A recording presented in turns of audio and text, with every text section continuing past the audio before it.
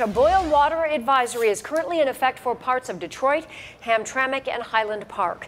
Right now, there's low water pressure in the area served by the Waterworks Park water treatment facility because of an equipment malfunction. As a precaution, this area has been placed under a boil water advisory. The area south of McNichols to the riverfront and Linwood east to Connor in the city of Detroit. This also includes the Detroit Medical Center. And once again, also the cities of Hamtramck. The Great Lakes Water Authority says normal pressure should be restored within 24 hours.